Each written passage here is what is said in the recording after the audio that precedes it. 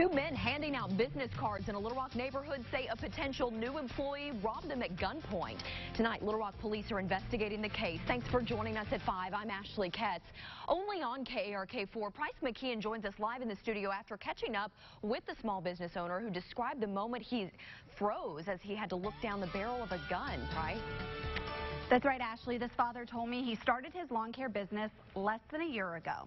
Brandon Brown now mows 47 yards, employs 2 guys. The father said he was looking to maybe hire a third.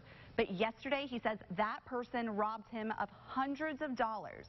But there's one thing that suspect didn't take or shake: his faith.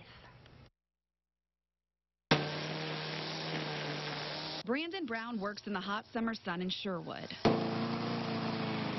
It's a feeling that you really have to be in that situation to actually look down the barrel of a loaded gun. But this father of 2 never thought running a small business would land him inside a detective's office Friday. God is good, man. I'm glad to still be here. Less than 24 hours before we met Brown, his life flashed in front of him in Little Rock while handing out business cards.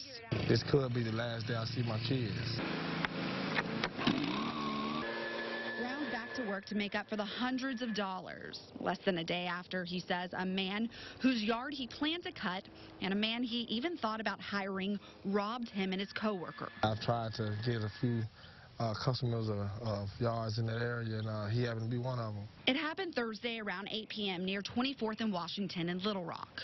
I finished doing the daily routine of the other customers that I had. I went to go attempt to do his yard. When I called, asked him when I was outside, he came outside and I was robbed. According to the police report, Brown and his employee flagged down officers who just happened to be in the area responding to another call. God, give all glory to God.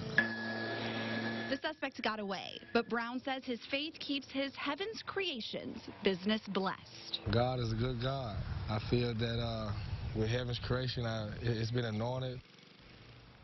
Now, police are actively investigating this case tonight. No arrest has been made yet. No suspect's name has been released.